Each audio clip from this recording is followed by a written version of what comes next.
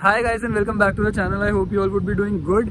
I am doing extremely fine and I welcome you all to yet another video. So this video is going to be all about the Volkswagen Taigun GT. So the Taigun comes in three variants, the Comfort line, Highline and the Top line. So this variant is based on the Highline trim. The GT variant is based on the Highline trim. So yeah, let me know your thoughts about the video in the comment section below. And yeah, let me know what can I improve in the upcoming videos. And yeah, like, share, comment, subscribe if you have not. And yeah, enjoy the cinematics. Superhero in this.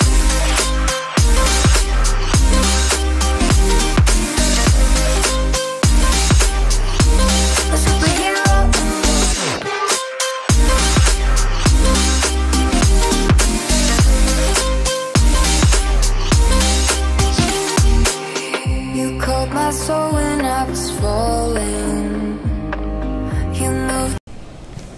So after discontinuing the much loved Polo and Vento after a decade in the Indian automobile industry, Volkswagen has now got three models in the Indian lineup. The most priciest one being this, the Volkswagen Taigun, which competes with the likes of the Jeep Compass and the Hyundai Tucson. The second one being the Volkswagen Virtus, which is essentially a replacement for the Vento and competes with the C segment teams like the Honda City, the Hyundai Verna, and this is also my current personal favorite in the performance line trim. And coming to the most important offering from the Volkswagen 2.0 strategy, this is the Volkswagen Taigun. So the Taigun is basically a compact SUV or SUVW as Volkswagen calls it, and it competes in the most challenging segment of the Indian automobile industry, which is the compact SUV segment, and it goes head to head with the very popular Hyundai Creta, the Kia Seltos, and even its very own cousin, the Skoda Kushaq. So the Taigun and Kushaq were the first offering in India from the 2.0 strategy, and they both share the same MQB Ace Ryan platform, which is basically an Indian specific platform and has been localized for India. So there is a lot of part sharing between the two, be it on the doors, powertrain, engine tuning, suspension, chassis, etc.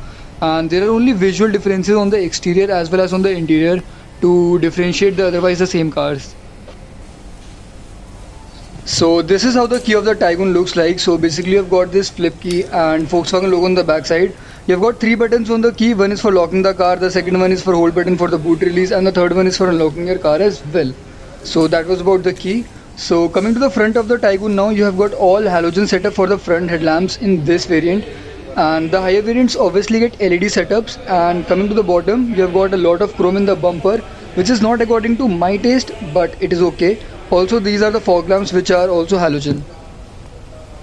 So the Taigun is offered in two engine options. First one being the 1 liter TSI. The TSI stands here for turbocharged stratify injection. Basically it is a turbocharged engine which puts out 115 PS and 172 Nm of torque and is mated to either a 6-speed torque converter or a 6-speed manual transmission. The same transmission used to come in the Polo as well. And the other one being the more powerful 1.5 liter Evo TSI motor, which puts out 150 PS and 250 Nm of torque, which comes mated to a 6-speed manual or a 7-speed twin clutch DSG. And this one comes with a cylinder deactivation technology which shuts down two cylinders when they are not in use for better efficiency. So yeah guys, that was it about the engine specs. This variant standing right in front of me is the GT trim, which comes with a 1.5 motor paired with a 6-speed manual gearbox.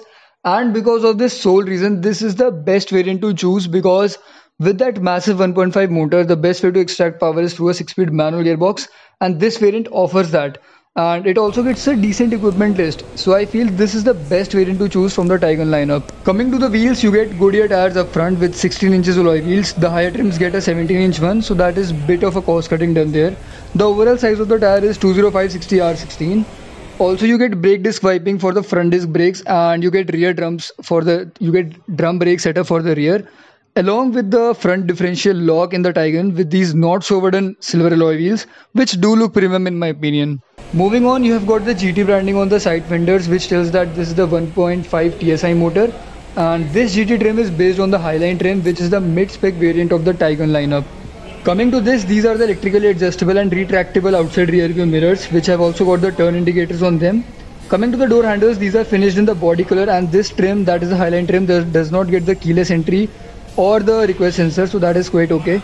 Also, I love the small detailings like the Volkswagen branding on the B pillar, so thumbs up to that. Also, there are these roof rails which are actually functional and have a load bearing capacity up to 250 kgs. So that is a pretty nice touch, along with the micro antenna on the rear as well. So coming to the rear wheels, these are the same size as the front, and also you have got drum brakes on the rear, and there is this black cladding running all over the lower half of the body, lower part of the body, which actually goes really well with the particular shade, with this particular shade, that is some sort of grayish I feel. So now coming to my most favorite part of the Taigun, which has to be the rear, and this is how the Taigun looks from the rear profile.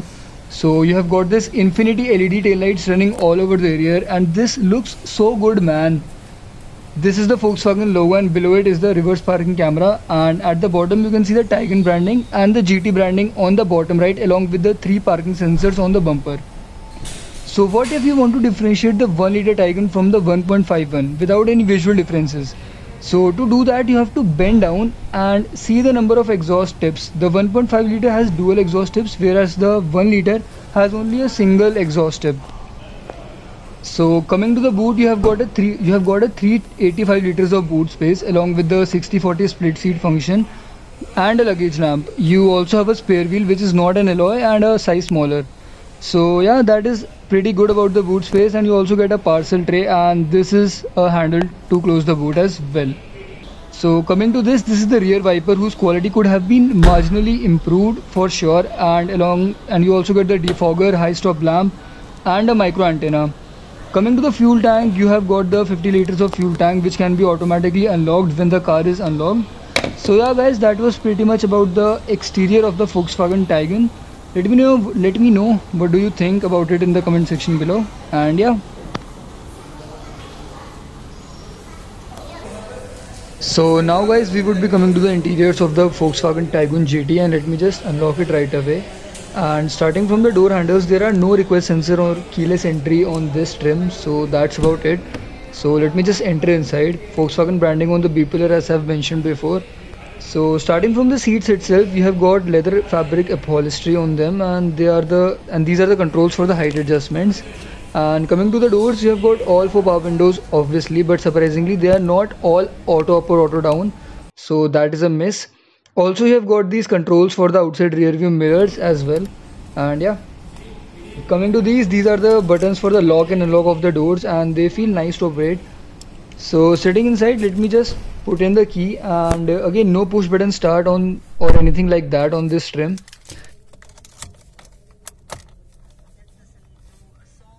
Coming to this side, these are the controls for the lights, and if you just pull it towards yourself, the fog lamps will get switched on. On the left hand side, you have got the headlight leveler as well. Also you have got this ambient lighting, and coming back to the switches, all the buttons are illuminated. So this is how the instrument cluster of the Taigun looks like. Tachometer on the left along with the temperature warning, and the speedometer on the right with the fuel level warning as well. Coming to the steering wheel, this is how the steering wheel of the all new Taigun looks like, and it is unlike the 2-spoke unconventional steering wheel which you see in the Kushaq.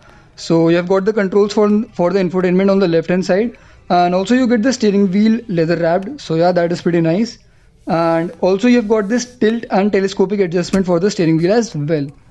So this is how the instrument cluster looks like of the Taigun, and you have got all the controls for it on the right hand side of the steering wheel. So you can change it from here. So here you can see the usual information like the speed, distance to empty, travel time, range, fuel economy, oil temperature, vehicle status, driving data, audio controls and so on. So yeah, on the right hand side you have got the controls for the wipers, unlike the other Indian cars where you get the controls on the left, like the wiper controls on the left, you get this on the right hand side. And on the left you have got the controls for the indicators as well. Starting from the center console, you have got a sliding armrest, underneath which you have got some storage space. Moving on, this is the manual handbrake of the car along with 2 cup holders and some space to keep your keys over here. And this is the 6-speed manual gearbox of the Taigun GT, and the Taigun also comes with the DQ200 DSG gearbox with the 1.5 TSI engine. This is a 12 volt power socket, and around here you have got some space to keep your stuff, and also you have got wireless charging, so that is pretty cool. And also you have got 2 USB Type-C cables port. So this is the automatic climate control of the Taigun, and it is completely touch operated, and personally I do not like it at all, because while driving you have to keep your eyes off the road to change the settings. So coming to this is the hazard light switch, and on the right you have got this engine start stop button.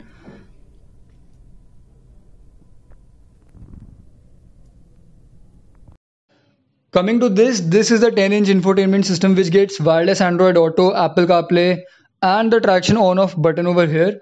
So along with the various driving data, as you can see here, it has also got preloaded apps and connected car tech, which you can access via your phone.